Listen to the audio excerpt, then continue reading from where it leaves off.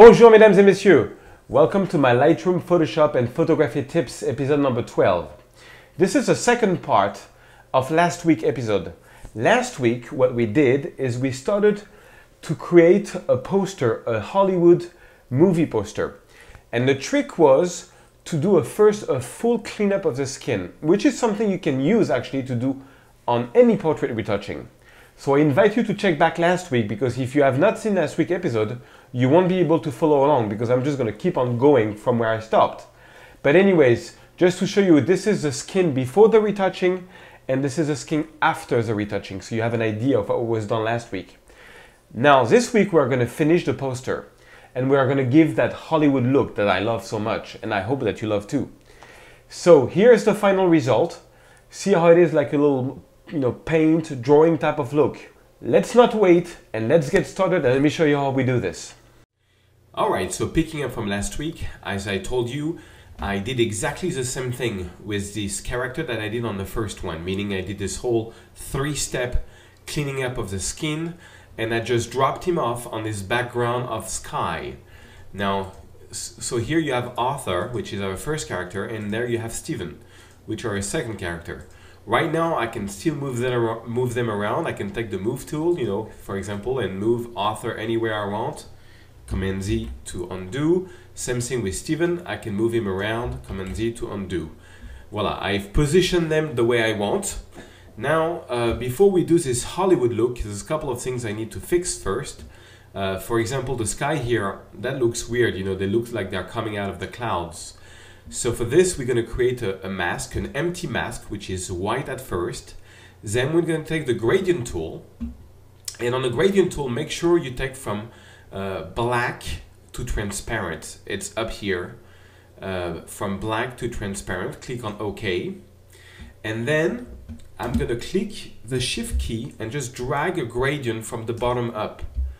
The whole idea is I want to darken the bottom of the photo, and so that we don't see them floating in the air.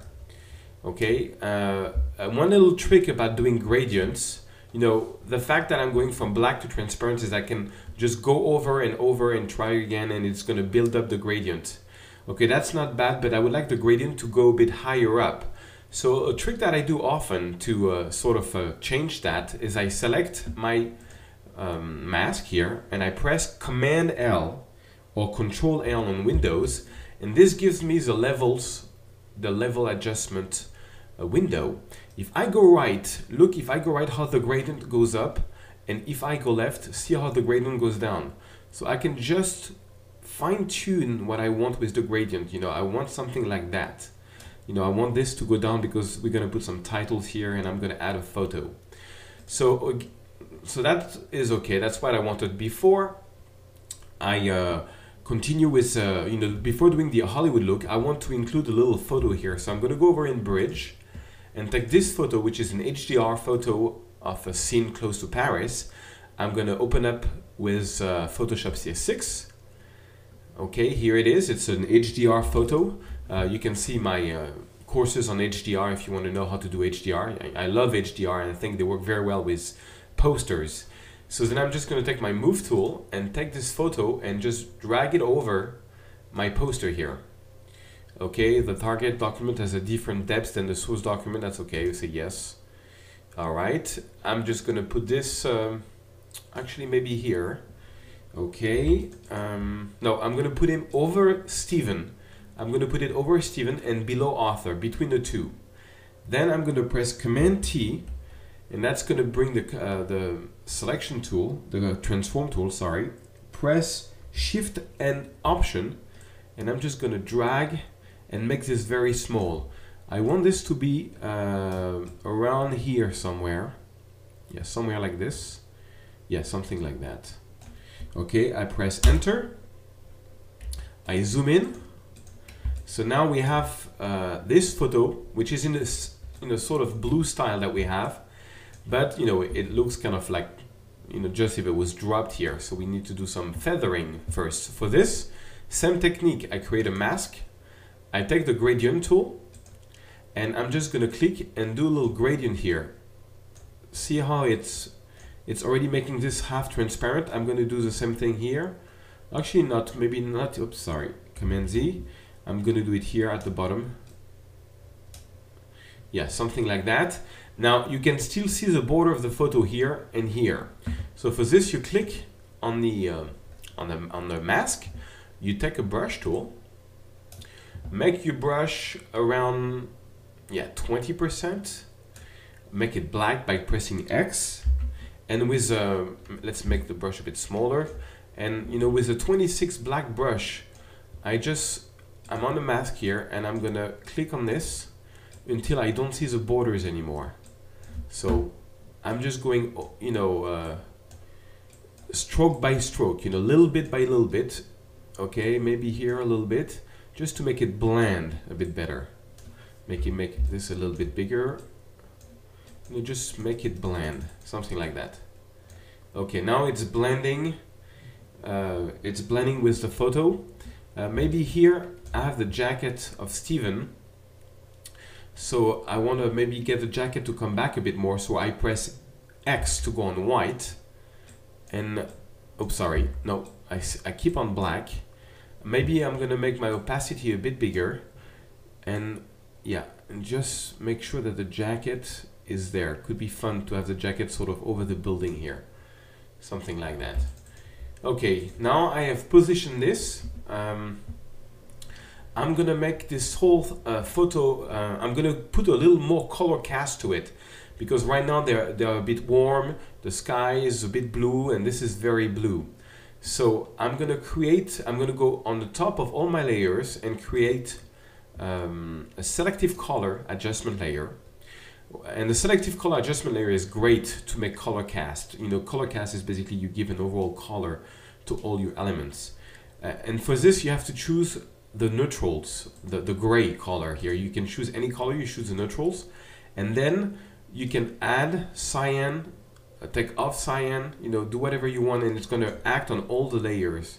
So I'm going to add a bit of cyan, maybe a bit of yellow to make it a bit more green. And if you add some black, it's going to make it a bit more poppy. No, I don't think I'm going to go for the yellow. I'm going to go the other way. I want to make this really blue. Okay. Yeah, see how the whole thing becomes a bit more blue, kind of like that. Now, I think this is too much square, so I'm going to go back on the mask, take back my brush. Just looking at it, I find it's a bit too much square. Take a brush of about 30%, still in black, and I just want to erase a bit more some of that photo. I want this to blend even more in the sky, and maybe here, not so, so it's not so square at the bottom. I don't like that. Yeah, something like this. Okay. Yeah, it's just a little element, that you add to add some Hollywood poster type of thing. Okay, so now we have all our elements into place, but we haven't done the Hollywood look yet. The look that you can apply to any portrait. But for this look to work, you need to have cleaned up your skin like I did, because otherwise it's going to make a mess. So you have a clean skin, you took a nice soap and you got a very nice skin, with this 3-step I showed you last week. So now I'm going to go here at the top of everything.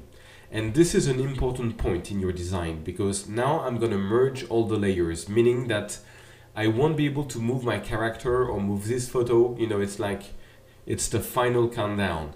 So for this, I'm going to press Command-Alt-Shift-E, which is going to create a layer, basically taking all we have done so far.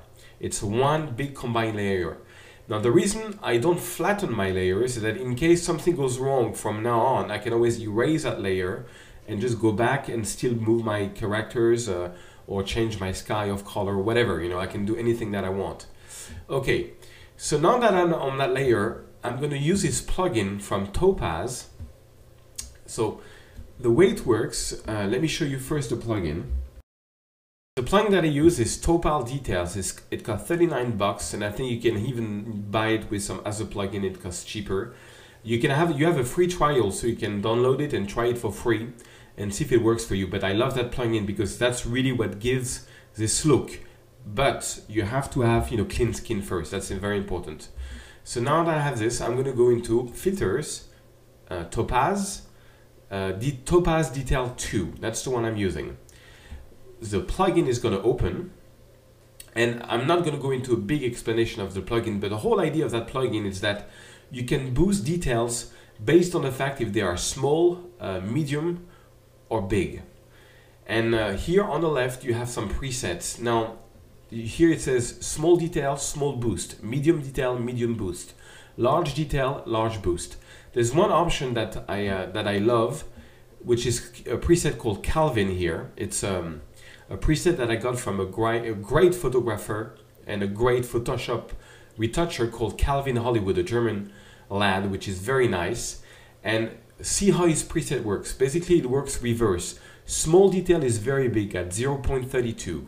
Then small boost is at 0.24. It's a bit, the value is a bit smaller than small details. And then medium details is a bit smaller, 0.16. And medium boost is even smaller, 0.09. And large detail is even smaller, 0.04. And large boost is almost nothing, 0.01. And it's going to give this sort of like, this sort of look here. So I apply it to the overall photo. I think it's too much here. What it does here on the HDR, it's too much, but we're going to correct that. So I click on OK. And now I have this sort of, very drawy look everywhere. Now at first it's always a bit too strong. So I always, instead of backing down the opacity, I create a mask and I take a brush in black again, around 20, let's making 20%. And I think it's a bit too strong on his face. So I'm just going to take it out here a little bit, maybe here a little bit on his face. I'm certainly here, I'm going to take it out more. So I'm going to go to a brush of about 40% in strength, and I'm just going to turn it down here. I think it's too strong on this part of the image. And then I'm going to put the opacity back to about 20. Oops, sorry. And I'm going to make it just a bit less here on the sky. Just take it out a little bit. It's still going to be there, but it's a bit out. So I take it out by gradient. See how my mask is? Let me show you the mask. You see, I had done some grays. Every time you see it's gray, it's going out on the gradient. To see your mask, you just press the Option key or the Alt key and press on the mask. Oops, sorry, and you can see it. And if you press back, you go out. Okay, so let me zoom in and see what it looks like now. See, before the details, after the detail. Major change. But imagine that we would have not taken care of all the spots. They would really come out like big. That's why it was important to do all this cleanup first. If you find that it's too strong, you can always lower the opacity. But the whole idea is to really go for this look, Okay, now to finish off with this look, I'm going to add a couple of things. I'm going to add a title. So I've already prepared a title, which is here, because this was for a short film called USB, a sort of action movie about somebody who stole an USB key. So I just added this USB with a texture in it, and I added the name of the two actors, and that's it. So I'm not going to show you how I did that. This would probably be in another tutorial. This is not about doing titles. It's about giving this Hollywood look. So now we start having this look. Now, once I've added the title, there is a couple of things that I do. Now, one step that takes a bit of time if you want to do it right is to do some dodge and burning. So you create an empty layer and you put it into overlay mode. You've seen me doing this in other tutorials. I call this dodge and burn. Then you take a brush, still about 20%. 20% is a value I use all the time. Make this brush very small and press X to be on white, and okay, and then I'm going to zoom in, take my brush, and I'm just going to paint over my photo. And the fact that this is in overlay mode, what this is going to do, it's going to basically melt. No, 20% is too strong for some parts, so let's put it 9. I'm just going to add. Now this is a step that can take a lot of time, so I'm just going to do it quickly here.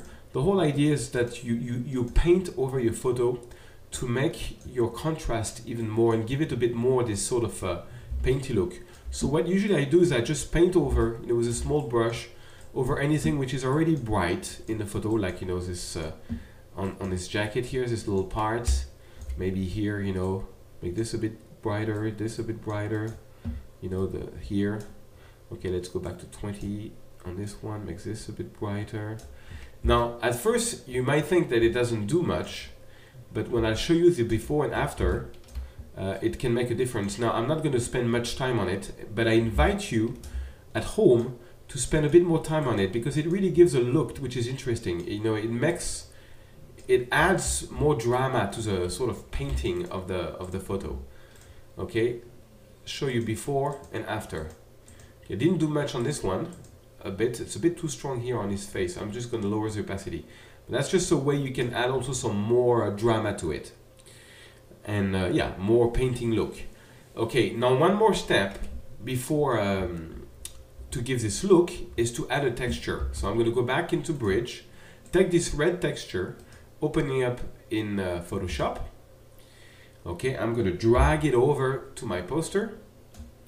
Make sure it's on the top. Now you see how the texture is very small compared to the photo. I got this texture on cgtexture.com. I think it was cgtexture.com. It's, you know, you get this grungy, just type grungy texture on Google, you will get tons of them. Okay, I'm going to press Command T and make this about the size of my poster and press Enter. Now I'm going to put this in overlay mode.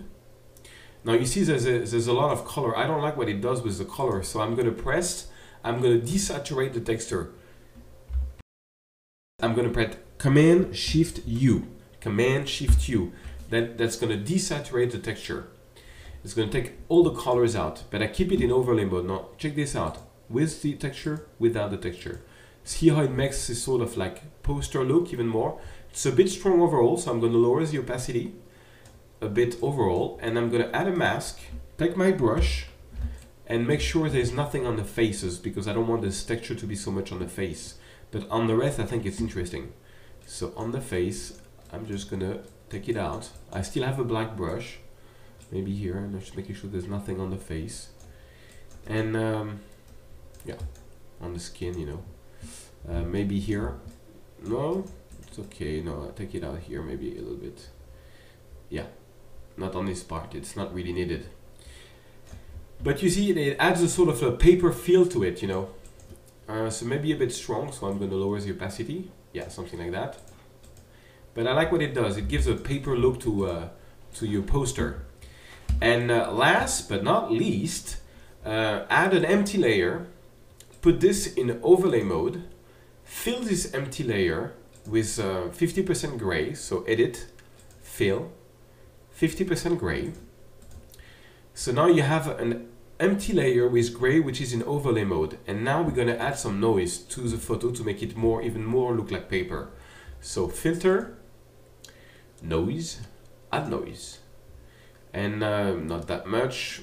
I usually go strong. I go around like, you know, to really give this paper look, I go around 14% or something like this.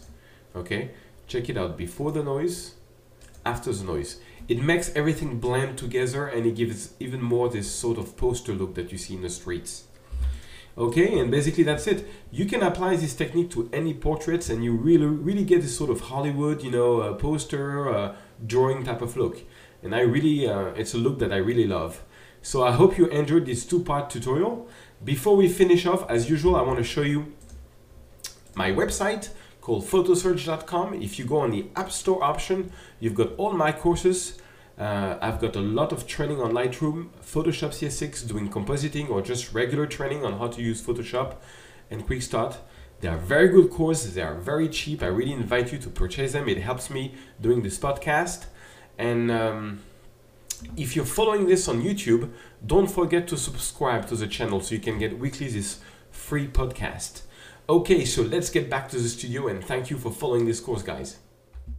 Alright guys, so I hope you liked that tutorial and that you learned something. This is something I've been searching for a while, so I was happy to share with you guys. So before we finish, I want to make a little announcement. As you know, or you may not know, Scott Kelby from kelbytraining.com, very famous photographer, retouching artist, and an overall great guy, is organizing a worldwide photo walk. It's on the 13th of October. And the thing that's incredible this year is that Scott is going to lead the first walk in Paris, in my town, with me on Saturday morning at 10 a.m. in the Montmartre. Now that photo walk is full. However, at 3 p.m., from 3 p.m. to 5 p.m., I will be leading a photo walk in Paris around the Seine area. And we're going to go to Notre Dame and all the historical part of Paris. That's the official t-shirt of the walk. And there is still 36 places free. It's a complete free event. You can come and I will be leading you guys into a photo walk. We're going to take incredible photos of Paris. I can answer any questions you have on Photoshop or Lightrooms. You just have to be in Paris on the 13th of October. So here is the link to the website where you can subscribe. And I still have 36 free, so I invite you to come with me in Paris. And maybe, because Scott is in Paris, he's going to come around 5 o'clock and have a coffee with us. So, thank you for following this podcast, and I'll see you next week.